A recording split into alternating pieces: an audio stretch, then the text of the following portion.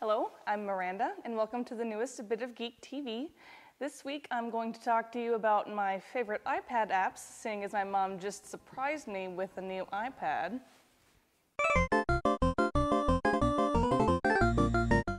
Also, how amazing How I Met Your Mother is, even though I'm about 7 years late to the game.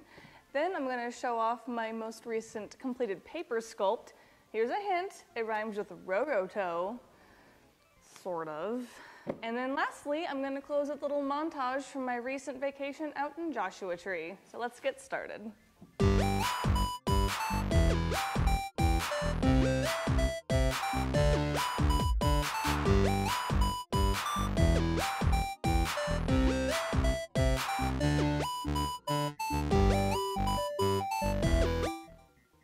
So my iPad pretty much fell directly into my lap, and I had no idea what to do with this exciting new piece of hardware. I had seen people using them at conventions to run credit cards and play games, but that was pretty much it. So my first task, what to download for it? I mean, I had sort of seen stuff about Paper by 53, and it looked really gorgeous, but I didn't want to really know that much about everything the iPad could do because I honestly didn't think I would ever own one, so I lust after something that I can't have.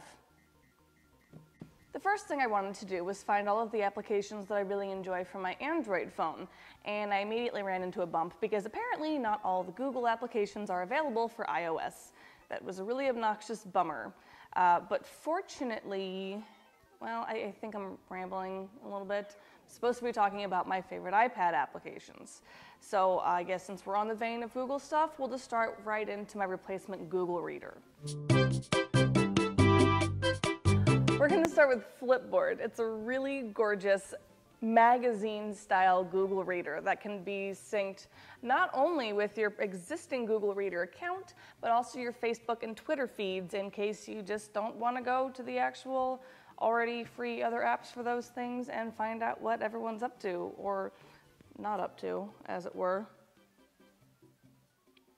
Next, we're going to go ahead and go with Kingdom Rush.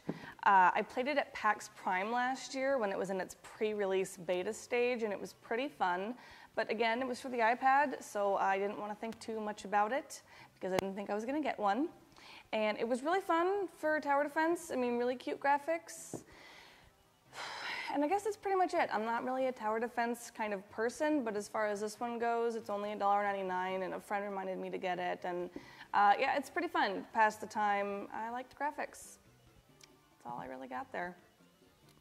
And lastly, even though I only used Paper by 53 a few times, it's really fantastic. I love all the notebooks, the customizable covers, the easy-to-use interface, and it's a free application, but it only comes with one pen to use. You have to pay to unlock all the different pens, but I'm not actually a traditional artist, and I really just want to use it to take notes. So I'm okay with it being free and only one pen. Now, it would have been way too easy to add Netflix to my list of favorite iPad apps so far, because it is, but that would have been cheap. But fortunately for everyone, it segues really well into my next little bit here, which is how amazing How I Met Your Mother is. I initially wasn't that keen on the premise of the show, this sort of reverse storytelling, but I found that it actually works incredibly well. The first couple of episodes, the character Ted is showing flashbacks to him talking, or flash forwards? Anyway, of him talking to his kids about how he met his mother, and it really seemed a little disjointed and like it would mess up the flow of the show. But fortunately for me, anyway, they don't do it all that often, and I find that it actually works really well with how they set things up. Initially, I had only ever seen 2 episodes of How I Met Your Mother, one from season 5 and one from season 6. And without any of the characters' backstory, no one seemed very funny. But I'm really glad that I gave it a try because I spent the last week marathoning the first 6 seasons on Netflix. And now I'm all caught up, and I can't wait to watch season 7, which I believe just wrapped. So if you haven't seen How I Met Your Mother yet, you should go watch it. Moving away from the digital side of things, let's hop right into my most recent paper sculpt. I've been working hard on some new ideas, fishing around, trying to see what it is my heart really wants to create. And I landed on my neighbor Totoro. Right. staple of my heart for, God, that expression sounds really painful. Totoro has been a long-time love of both myself and my sister. I saw it for the first time when I was 8, and it became an instant classic in my household. My nephew also had a stint with it about 2 years ago. He's a good little kid. But anyway, I busted out my Art of Totoro book and tried to put together a piece that I really felt represented just so many aspects of the show. And, you know, it's my favorite piece to date. It's my 4th completed and framed paper sculpt, and it's the one that I feel the most proud of. And I think it's just because it came from my heart. It came from a place that I really care about, and I'm incredibly proud of it. And I'm excited to debut it in its completed form here for you all to see.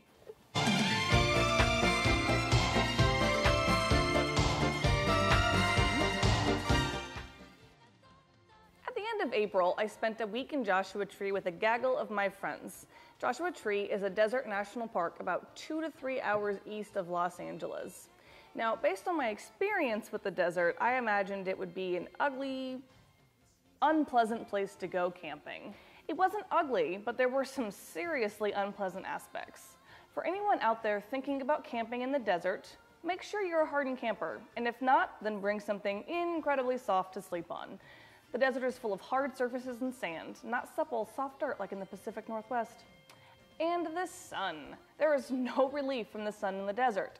And I know that this is something that everyone knows, but it's not something you really know until you've experienced it. We're talking unrelenting heat and then shockingly cold nights. Nature is fascinating and weird. To even out all the heat and dirt and hard ground, there was a lot of wildlife, many cool-shaped boulders, and even an oasis. Have you ever been on a desert oasis hike? They are pretty awesome. There will also be a moment, or 2, or 10, where you think you're not going to make it, and you start to wonder how often the park sends rescue helicopters out over the trails. I should have asked them. So that's it for today. I hope I shared a wide, interesting range of topics because that was my goal and I think I managed to do it. If you like this video, go ahead and give it a thumbs up below and subscribe to my YouTube channel. And if you're a Twitter person, you can follow me at @abitofgeek. And if you have any favorite iPad apps you think I should know of, go ahead and leave them in the comments below. Thanks for watching, and I look forward to your iPad app suggestions.